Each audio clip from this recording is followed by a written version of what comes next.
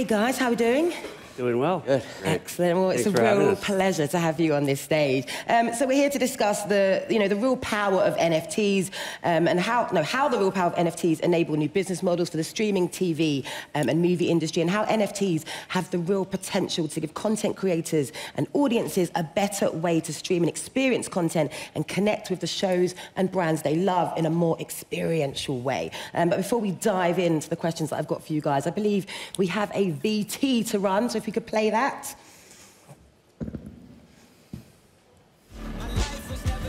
In entertainment, it's rare when a visionary comes along. Someone who sees around the corner, recognizes trends, and capitalizes on them. That person is Ryan Kavanaugh.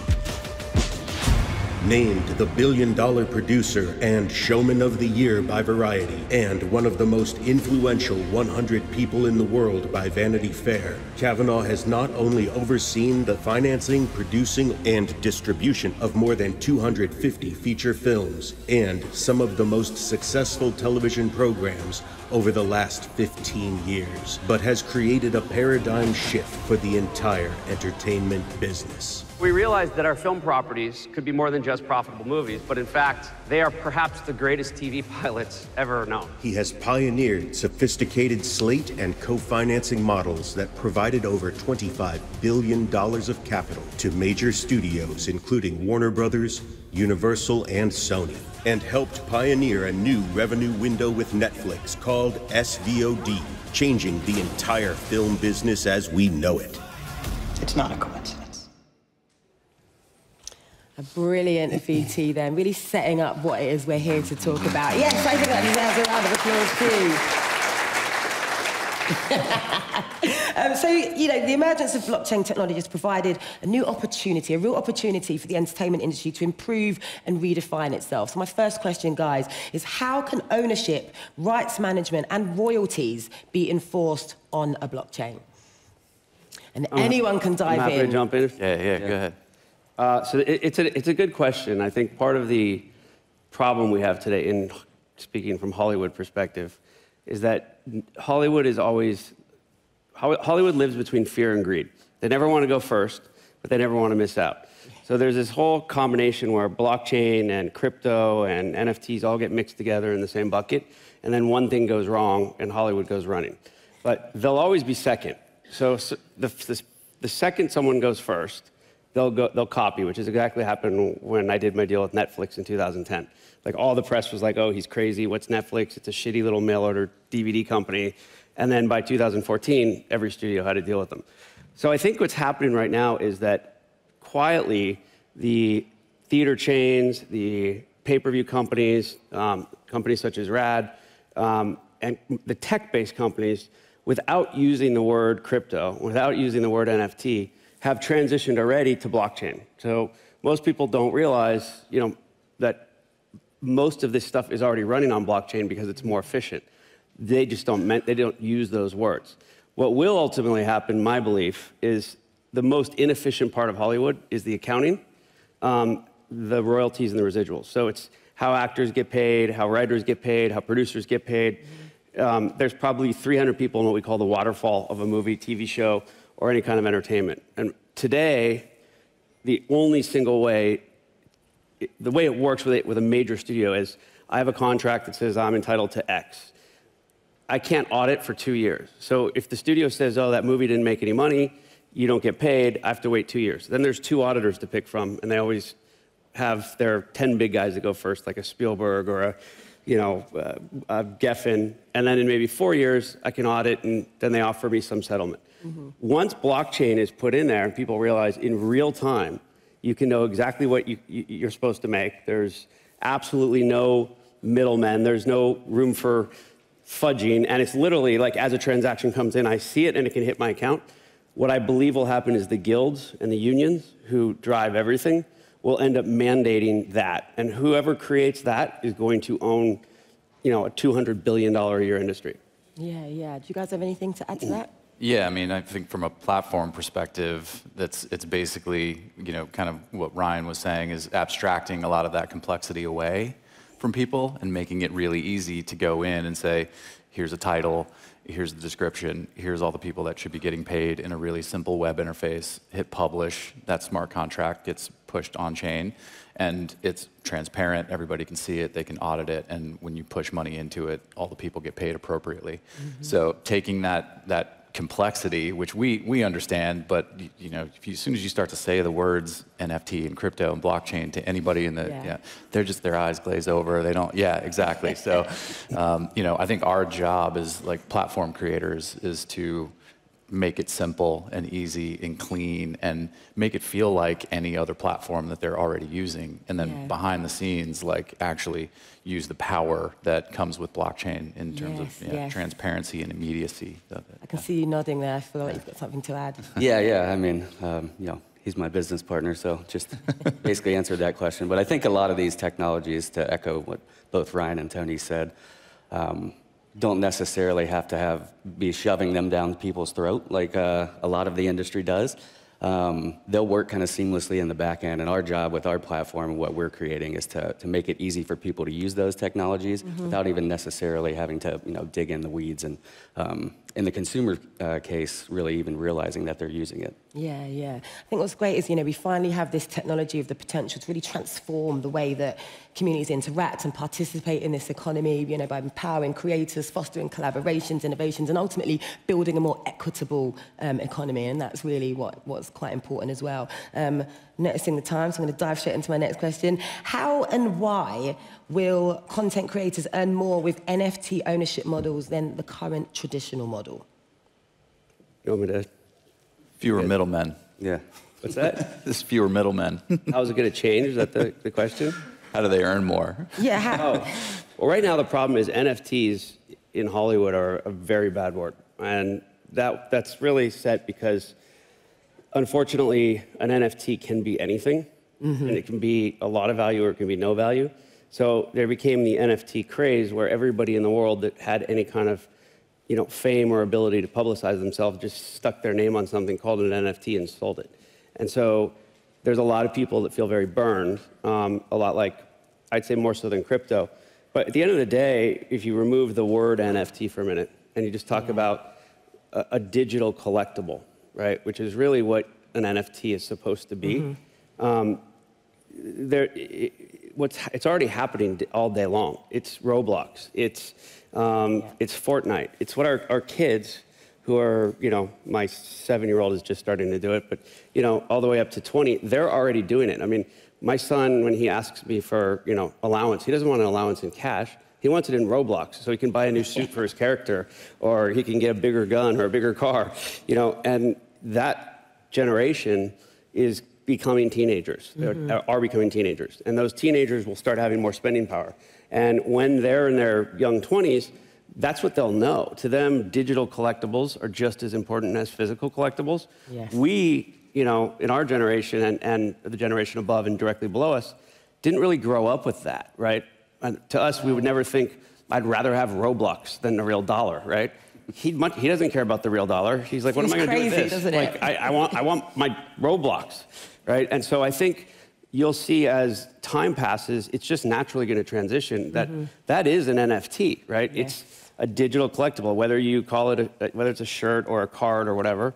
And I think as that happens, you know, the economy will shift. And I think the two people that have it right now are Roblox and Fortnite and Minecraft. I think the three of them have a huge leap ahead, and I don't think people realize that's what they are. They're an NFT company. Yeah, it has been really amazing to watch the growth of those three platforms, actually. The kind of skins that people buy, like, say, the Robux, concert tickets to, you know, see Travis Scott or Ariana Grande within the game, you know, just the way that they're running their business is real kind of setting the bar for how things should be. You guys have anything to add to that? Yeah, I mean, in collectibles, right? Like, even from a film perspective, in the good old days, you know, you'd have your VHS collection or DVD collection. I was more of a DVD guy, but grew up in the, you know, VHS era, and so, but you owned those. They were in your house, and you could loan them to people, and so how does that model transition into digital? and proving that you own something. So if you buy a movie and you stamp that on chain forever, that says, I own this. Yes. And then you can do things with that, potentially loan that out to somebody, sell it to somebody else. And then inside the smart contract, not only if you buy a movie for $20, does everybody get paid immediately. Now you own it, you can prove it forever. No single company can take that away from you. Yes. Just like when they put a show out on Netflix and you get invested in it and then they're like, just kidding. Like take your show away. And they can just do that anytime they want. And so for you to be building a collection of these things, it's proving that you own it, it's getting everybody paid immediately, and you have control over what you can do with that collectible. Yeah. You want to sell it to somebody else? If you do sell it to somebody else, there's resale royalties in there.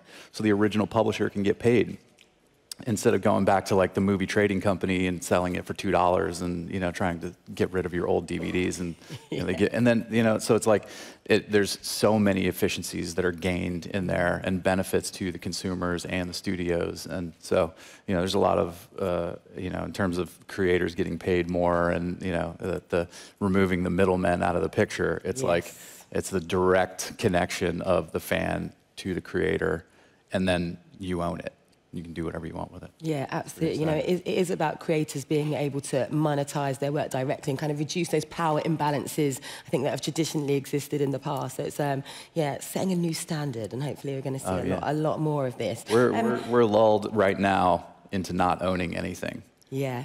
You don't own your music, you don't own your TV, you don't own your apartment, we are getting lulled into that. Yes. And so this whole technology, this movement is an opportunity to take that back. Yeah, and completely reshift Ownership. and recalibrate. Yeah, exactly. absolutely. Yeah. So why do you think, why specifically are low fees required for NFTs to be adopted? Why are low fees, you said?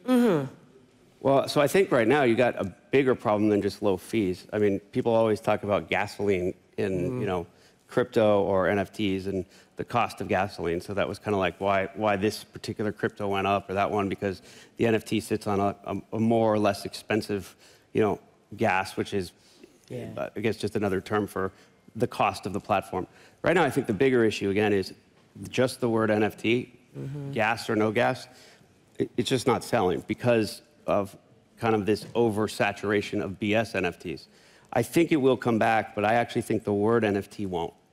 I think the concept of NFT, like I said, it's already there. So we just finished shooting this movie called Skill House, and instead of going out and saying we're selling you an NFT, we created a sweatshirt with a little chip in it that 50 Cent's one of the stars, and this influencer called Bryce Hall is another one of the stars. And it's a limited edition drop. They put it on their social, and it has a chip, and you scan it onto your phone. And every time every time there's new content, only you get it, meaning you who have bought that sweatshirt. And it's loaded, comes onto the chip and goes on your phone. It also becomes your movie ticket in the future or your pay-per-view ticket. And it also gives you access to like, hey, win a lunch with 50 Cent, win a chance to come to the premiere.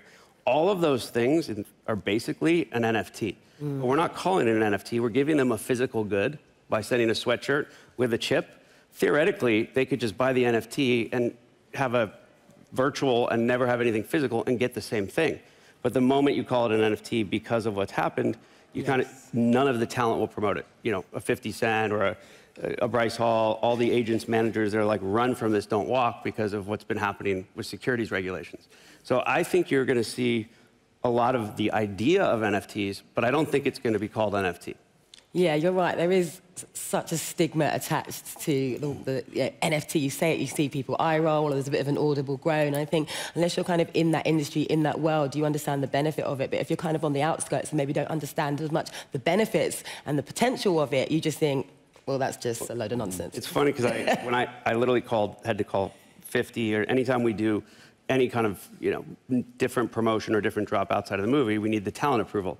So I called 50 and I said, we're going to do this thing with this sweatshirt with this NFC. And he let me get my manager on the phone. He's like, we're not doing anything with effing NFTs. I was like, no, NFC. It's a chip. It goes in there. And they're like, oh, okay. But that's how, because they're trying to take down talent who helped to promote NFCs that turned out to be less than kosher. Yeah, so that's a really great example of using NFT to represent assets. You know, it can represent tickets, sales, entry into the theatre, you know, just unique content that could be given to you because you've invested in that NFT. So what are some of the other benefits that you'd say, that you'd identify with kind of using NFTs or having NFTs represent these assets? Well, I mean, it can represent multiple things at the same time. So if you have 10 movies that you bought from a studio, now Disney knows that you own those 10 movies because they can see it in your wallet. So when you go to Disney World and you show them what's in your wallet, they're like, you're a super fan. I already know. Here's the fast pass. Yeah. You know, here's some Disney bucks.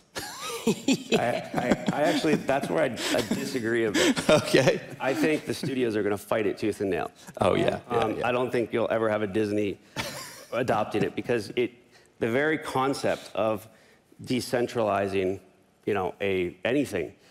There's 5 studios, and they have these gates that they put up, physical and digital. And they basically say, we have this secret sauce that nobody else can touch. That's why we make all these great movies and TV shows. And as consumers, we're sitting here saying, where's all the great movies and TV shows? They're all shit. But really, they're like, we have the secret sauce, right? And you have to go through their portal. They learned the hard way by giving Netflix the power and then going, oh my God, how do we take it back quickly?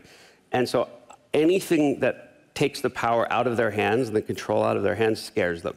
So I actually think as much as the theaters will adopt it and the guilds and unions will adopt it, there's going to become soon a war, just like we're seeing right now with the WGA, where the unions, the WGA, SAG, all the people that represent the talent, the agents are going to be pushing for they're not going to call it, you know, an NFT. They're going to call it a transparency financial system, which is just blockchain, and the studios are going to fight it tooth and nail, say, no, no, no, no, we got to keep it how it is. And it will eventually move this direction because the unions control the talent, but it will take time.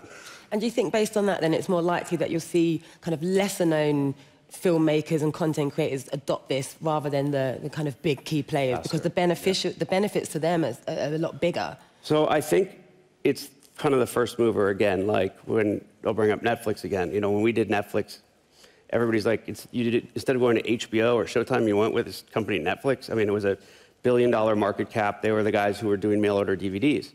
And that was in 2010.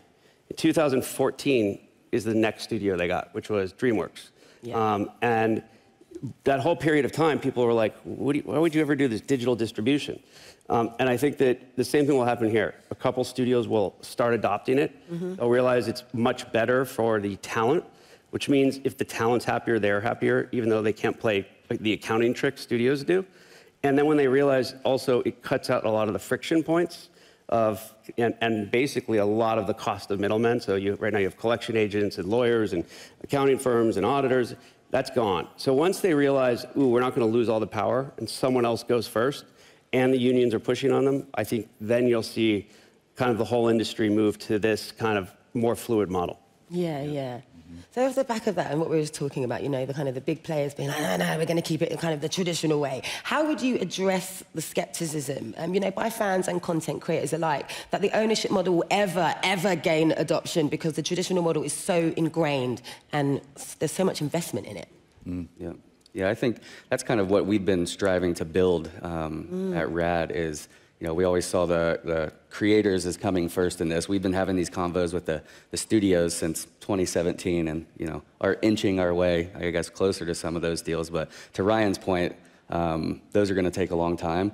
On the creator side of things, I think what's been missing, specifically from the video standpoint, is just an easy way to do it all. You know, a lot of people come in and they say, like, oh, I have to make a wallet, I have to do this, I have to do that. I'll just go upload it to YouTube and be done. Yes. So that's what we're building at RAD, and not only having apps on like PlayStation and, you know, smart TVs, stuff like that, to give them good distribution, but allow them to use these tools in a very simple and clean flow. Yeah. And I think a really good example of that is, so the project we were just talking about that we just finished, Skill House, like we self-financed it, we self-produced it, we purposely don't have a studio involved. And the reason is we want to use it as a template to see what happens when you don't have a studio and if you do use the digital assets available. So we're going direct to theater and just using digital as opposed to having a studio. We're working directly with RAD, which is why we're here, to where you buy that sweatshirt we talked about with the chip, And your pay-per-view or your PVOD, if you want to call it that, is embedded. So when you bought the sweatshirt, you already paid for your cost of the pay-per-view. So as soon as it's available, it'll pop up on your phone, scan it, and it'll say, go to RAD and put this code in, and you've already bought the movie. So we'll be the first, I know, to do it. And I'm not sure if it will be the catalyst of it yet, but it certainly will, I think, open people's eyes to, wow, that works. And yes. It can work like, and that's again the problem. It also shows the studios, they're not needed anymore. They're just banks now.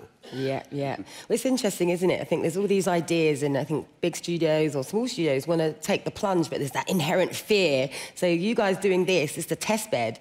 I don't doubt for a second that it's not going to be successful. You know, it's going to be amazing. And hopefully the bar will be raised and people will follow suit, and this is what's going to generate that change. Well, if you think so, for us, 50 Cent, who has 50 million social media followers, Bryce Hall gets 180 million views every time he posts a snap, which is more than the Super Bowl. So if he posts and says, guys, buy this shirt, which also is your movie ticket, which also is your content, he has like he has a 70% engagement rate. So even if 3-4% of his audience buys, you're selling 5 times the tickets a studio sells by putting $50 million of P&A into it. Mm-hmm. And so once that happens, I really think you're going to see a freak out by the studios of like, how do we get into this so we don't get completely cut out? Yeah, yeah. Right, I appreciate we are nearly out of time, so I'm going to have 3 questions each for you. Can answer quickly and succinctly. It's very difficult for me. Yeah, me too, don't worry. Brooklyn, I'm going to ask you first. What future is RAD NFTV building towards? Like I mentioned before, we're really just trying to be that on-ramp for creators and the fast movers, working with people like Ryan, ultimately making everything easier and more efficient from start to finish. Yes, yes, brilliant to hear that from you. Tony, what will it take for mass adoption of these technologies from creators? I mean, simplifying the interface, losing a lot of the language around kind of what Ryan was saying is important. It has to be fast, easy, cheap to use. That's why we gravitated towards BSV. Yes, yes. And yeah, so I mean, I think it's multiple layers of things, but you know, when you tell a creator that they'll get paid immediately, they get excited about it. Their eyes open up and they begin to listen. And finally, Ryan, how long until we see someone like yourself using blockchain, smart contracts, and NFTs throughout the entire process of making a film?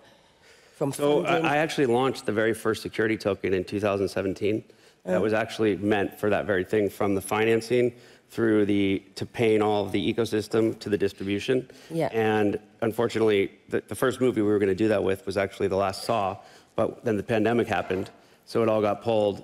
So we kind of rejiggered our whole process, and that's the first one's coming out at Skillhouse. With them, it'll be out, I think it's the last week of February, and we'll see how it goes. Oh, well, I'm looking forward to that. Honestly, guys, thank you so much. Brilliant conversation. We've run out of time. I think it's something we could have carried on talking about for a while, but you got to go. I'm sorry.